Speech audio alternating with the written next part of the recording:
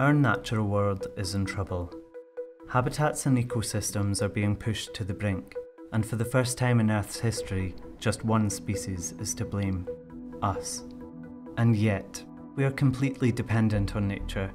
It gives us the food we eat, the air we breathe, and the materials to protect us and fuel our economies. The Earthshot Prize sets out a series of urgent challenges that humankind needs to solve in the remainder of this decade to repair our planet. For the natural world to recover and to give ourselves a chance, we need solutions now. From protecting the spaces we have left, to restoring destroyed habitats and adapting our own relationships with the land. These are the finalists for the Earthshot Prize to protect and restore nature. In one of the most precious and biodiverse habitats on Earth, one of humanity's closest relatives needs all the help it can get. Orangutans are perhaps the most recognisable inhabitants of the Bornean rainforest. But their existence is under threat as their home forests are increasingly fragmented. One group of conservationists is working to stop this and save one of Earth's most threatened species. My name is Isabelle Lachman, and I'm the co-founder of HUTAN, a wildlife research and conservation program in the Kinabatangan floodplain in Sabah, Malaysian Borneo. Our Earthshot solution to protect and restore nature is to mediate human-wildlife coexistence in degraded and fragmented habitats. The Kinabatangan floodplain is an absolutely amazing area. We have a huge diversity of wildlife. Past human activities have resulted in the loss of habitat and, most importantly, the fragmentation of the remaining patch of forest. So we have estimated that the orangutan population in Kinabatangan have decreased by more than 70% in the past 60 years. The wildlife that lives in these small patches of forest at the moment have no way to move from one fragment of forest to the other. A fragment of forest will be the home of 5, 10, 20, sometimes 50 orangutans. Males need to disperse and move to another territory to find unrelated females. Orangutans trapped in a pocket of forest eventually will all be related. So that's a huge threat for the conservation. We have several pilot projects going on with communities, with oil palm plantations. Through these projects, we can demonstrate that coexistence is possible.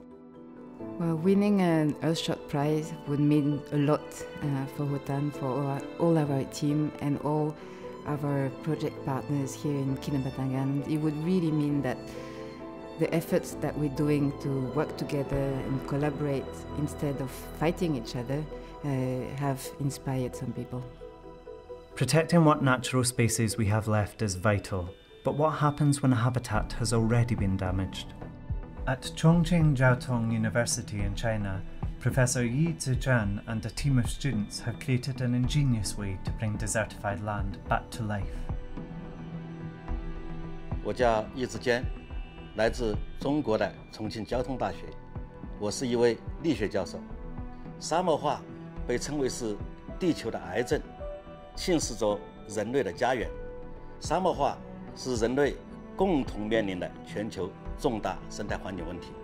全球沙漠化土地有3800平方公里，占地球陆地面积的1/4，并且非常严峻的是，沙漠化每年以5到7万平方公里的速度在扩张。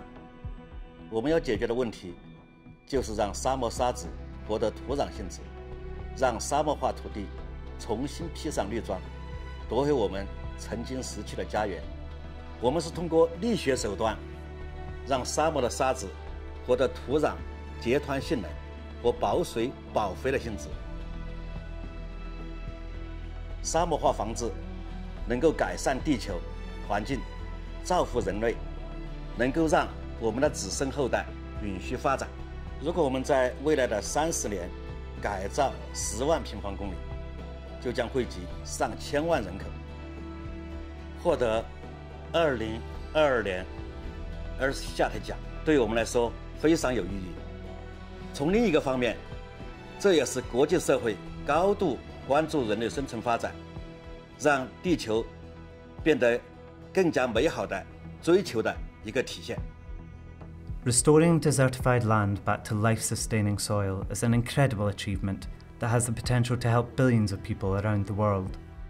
But the problem doesn't end there. Smallholder farmers are particularly affected by the world's changing climate. One company has come up with a simple and affordable solution that has already helped hundreds of farmers. My name is Kaushik. I'm from Hyderabad, India. I'm a social entrepreneur and the CEO of Kheyti. The Kheyti greenhouse in a box was designed to solve the challenges of climate risk and the effects of climate change in Indian agriculture. Climate change not only affects people in cities, but more importantly wipes out huge swaths of agriculture. So there are about 100 million small farmers in India, and they on average, the Indian government found, lose money from agriculture. The climate decides whether they succeed or they fail. And that risk is getting worse every year due to climate change. For the longest time, agriculture was a little bit in sync in nature, but over the last 50-100 years, the overuse of fertilizer, overuse of pesticides, overuse of other unsustainable farming practices have depleted soil health and have also caused pollution in the air, pollution in the water, and increase in global warming. So the Kheyti greenhouse in a box is a low-cost modular greenhouse that helps smallholder farmers achieve 3 things. First, it increases their incomes by increasing yield 7 times and helping them grow food throughout the year. Second, it protects that income from climate change by having covering materials which protect from heat, rain, pests, and hail. And the third is that it makes their farming more sustainable by using 1/50th the water when compared to traditional cultivation and much lesser pesticides and fertilizers. So Kheyti today is a 40-member team serving around 1,000 farmers across 6 states of India. Over the last year, these farmers have on average increased their incomes by 75% and saved hundreds of millions of liters of water by using our greenhouse solution. Even though there's so many kinds of problems, I'm mostly optimistic about the future because I see that together there is a solution to this problem. Nature is under threat right across the planet. But these 3 finalists have shown that there is hope. We can protect what nature we have left. We can restore nature where it has been damaged. We can change our practices to work better with nature.